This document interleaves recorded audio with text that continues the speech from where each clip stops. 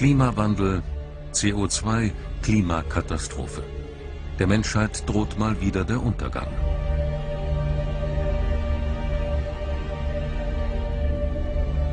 Die Medien sind voller Horrormeldungen und der frühere US-Vizepräsident Al Gore reist um die Welt, um vor den Folgen des Klimawandels zu warnen. Al Gore ist nicht nur der frühere Vizepräsident unter Bill Clinton, sondern auch preisgekrönter Filmemacher. Sein Film An Inconvenient Truth, auf Deutsch eine unbequeme Wahrheit, wurde in Hollywood mit dem begehrten Oscar für den besten Dokumentarfilm ausgezeichnet. Und 2007 wurde Gore zusammen mit dem Weltklimarat, besser bekannt als IPCC, der Friedensnobelpreis verliehen. Wir erleben die größte Krise in der Geschichte dieses Landes. Der Weltklimarat der UNO, der IPCC, ist seit 1995 der Veranstalter der Weltklimakonferenzen, auch Weltklimagipfel genannt. Die Warnungen des Al Gore und des Weltklimarates gelten weltweit in der Politik und in den Medien mittlerweile als Gemeingut.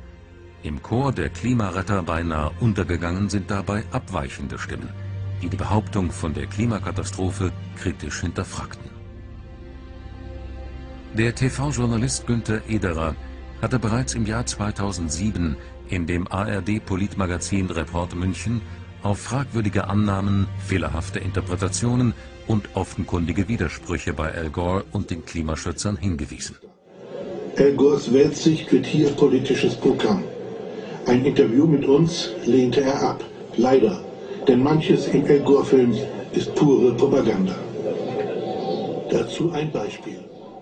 Für die Linken ist die Klimakatastrophe die Möglichkeit vorzuführen, dass die industrialisierte kapitalistische Welt endgültig am Ende angekommen ist und abgeschafft gehört. Und große Teile der Rechte sehen, da wo es Subventionen gibt, da wo Geld zu verdienen ist, verdienen sie Geld, egal ob es der Gesellschaft dient oder nicht. Wie mir ein Top-Manager gesagt hat, CO2 oder nicht, ist mir egal, wenn es da was zu verdienen gibt, dann will ich dabei sein. Und mittlerweile werden solche Milliarden da ausgelobt und ausgeschüttet, das will jeder haben, da will keiner gestört werden dabei. Irgendeinen Einfluss auf die Politik der Bundesregierung haben die Warnungen der Klimaskeptiker nicht gehabt, ganz im Gegenteil. Die promovierte Physikerin Angela Merkel versuchte sich den Wählern immer stärker als Klimakanzlerin zu präsentieren. Alle reden vom Klima. Wissen die Menschen eigentlich, was Klima ist?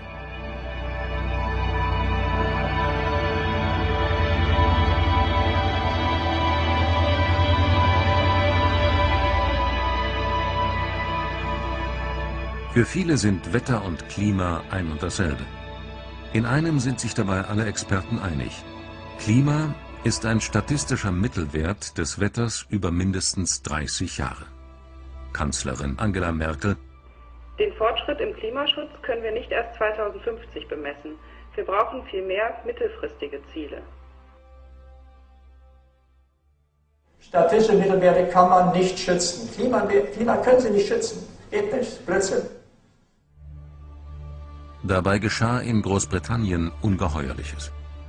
Ein Gericht ihrer Majestät stellte fest, dass mindestens 9 Fehler in dem Film enthalten sind und verbot die Aufführung des Al Gore-Films ohne ausdrückliche Hinweise auf diese gravierenden Fehler. Erstens: Mr. Gore behauptet, durch das Schmelzen der Eisberge würde der Meeresspiegel in naher Zukunft um bis zu 6 Meter steigen. Das Gericht stellt fest, diese Behauptung ist maßlos übertrieben. Wenn ein Ansteigen sich überhaupt bemerkbar machen würde, dann erst über einen Zeitraum von mehreren tausend Jahren.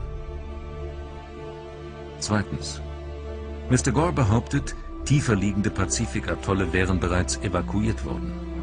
Das Gericht stellt fest, dafür gibt es überhaupt keinen Beweis. Drittens: Mr. Gore behauptet, der wärmende Golfstrom im Atlantik würde aufhören zu existieren. Das Gericht stellt fest, dies ist höchst unwahrscheinlich. Allenfalls könnte er sich etwas abschwächen. Viertens: Mr. Gore zeigt 2 Schaubilder mit dem Anstieg von CO2, also Kohlendioxid, und dem Anstieg der Temperatur über einen Zeitraum von 650.000 Jahren, die exakt zusammenpassen. Das Gericht stellt fest, Die beiden Schaubilder sind kein Beweis für die Behauptungen des Al Gore. 5. Mr. Gore behauptet, das Verschwinden des Schnees am Kilimanjaro ist durch globale Erwärmung bewirkt worden.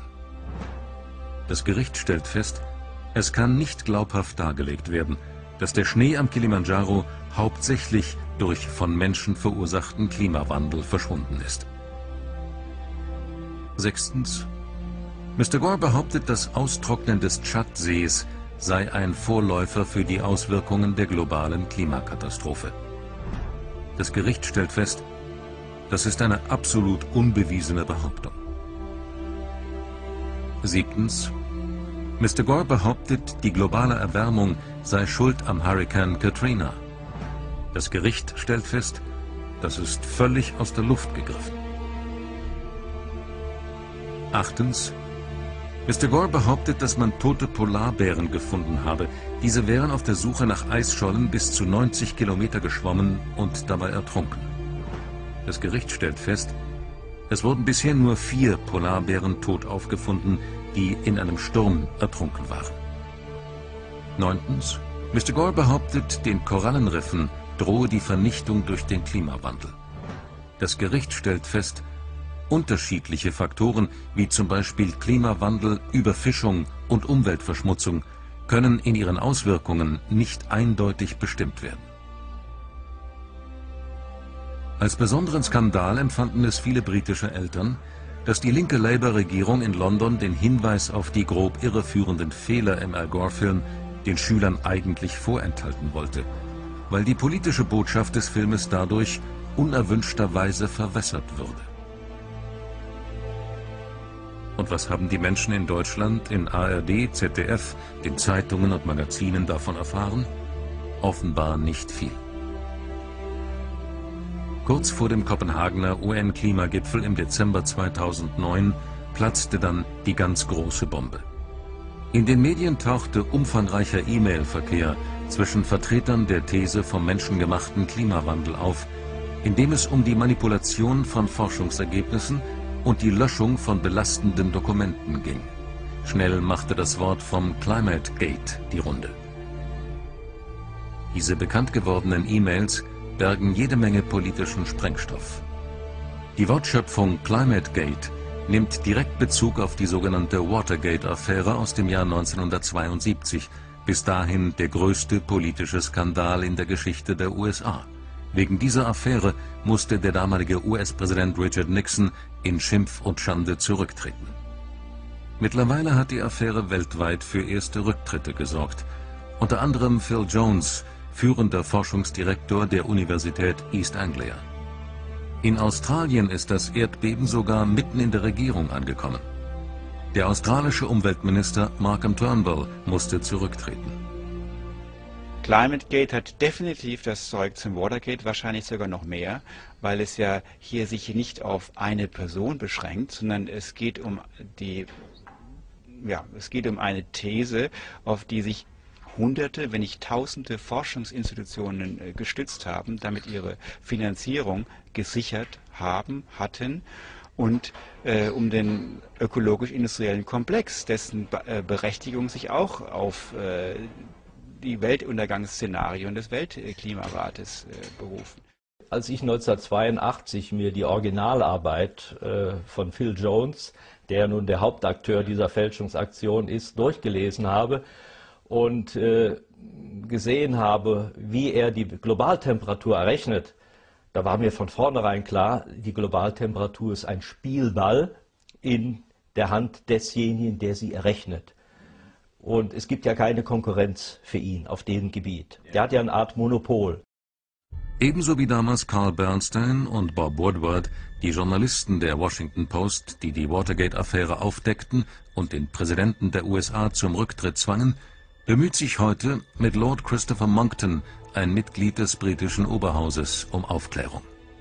Lord Christopher Monckton ist Chefberater des renommierten Science and Public Policy Institute in Großbritannien. Monckton war viele Jahre Politikberater der britischen Premierministerin Margaret Thatcher. 2007 veröffentlichte er eine aufsehenerregende Analyse und Zusammenfassung des 4. IPCC-Berichts. Seit einigen Jahren fordert Monckton mehr Wissenschaftlichkeit ein beim Thema der globalen Klimaerwärmung. Weltweit spricht der britische Lord vor Parlamentariern, auf Kongressen und Veranstaltungen, vor Bürgern und Medien über Lügen, Betrug und seit neuestem besonders über Climategate. Dabei ist ihm kein Weg zu weit. So hat er im März 2009 vor dem renommierten amerikanischen Heartland Institute in Chicago referiert. Im Oktober 2009 sprach er in den USA vor dem Minnesota Free Enterprise Institute.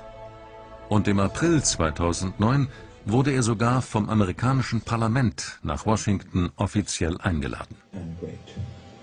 Humanity, with all its fears, with all the hopes of future years, is hanging breathless on thy fate. Thank you.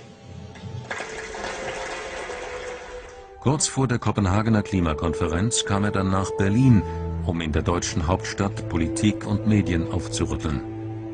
Von der Bundesregierung war allerdings kein Vertreter dabei. Bevor ich beginne, lassen Sie mich bitte feststellen, dass wir hier zu einem ganz besonderen Zeitpunkt versammelt sind. Sie wissen sicherlich, dass in den letzten Tagen Betrügereien im Klimageschäft entdeckt worden sind. Ich glaube, das deutsche Wort ist Betrug, die den gesamten Bericht des Weltklimarats IPCC in Frage stellen. Die gesamte wissenschaftliche Grundlage des Kopenhagener Klimagipfels vom Dezember 2009 muss nun hinterfragt werden. Draußen demonstriert Greenpeace und behauptet, es gibt Klimawandel. Das wissen wir, nämlich schon seit vielen Millionen Jahren, lange bevor es Menschen gab. Wir hatten schon seit vielen Jahren den Verdacht, seit 20 Jahren genau, dass es so etwas wie eine globale Klimaerwärmung überhaupt nicht gibt. Wir haben Daten von Wettersatelliten, die überhaupt keine Erderwärmung zeigen. We have suspected for many years, 20 years to be precise, that there is essentially no global warming because we have data from satellites, weather satellites, that do not show any appreciable warming. Die Behauptung des IPCC, es gäbe eine globale Klimaerwärmung, war uns lange Zeit ein Rätsel. Jetzt wissen wir, dass die IPCC-Klimaerwärmung menschengemacht ist, nämlich von menschlicher Hand hergestellt ist. Wir werden jetzt erfahren, wie das wirklich zustande gekommen ist.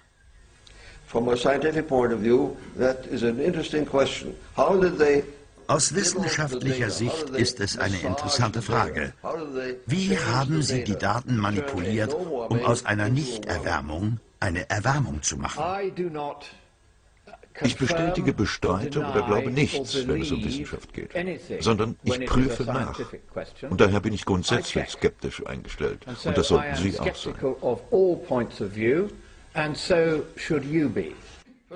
Zunächst einmal ist klar, wir haben kein Klimaproblem und erst recht nicht ein Klimaproblem, das durch menschliche Anstrengungen behoben werden kann. Hier in Deutschland sehen wir, dass die schwarz-gelbe Regierung sich nicht von Rot-Grün unterscheidet. Union und FDP sind sogar noch schlimmer. 40% CO2-Reduktion bis zum Jahre 2020. Das ist lächerlich. Es macht überhaupt keinen Sinn. That's ridiculous. It doesn't make sense. It is a moral question. Es handelt sich um eine moralische Frage. Sollen die Armen auf der Welt arm bleiben? Indem sie keine fossilen Energien verbrennen dürfen, bleiben sie arm. Und Armut führt immer zu einem starken Bevölkerungswachstum.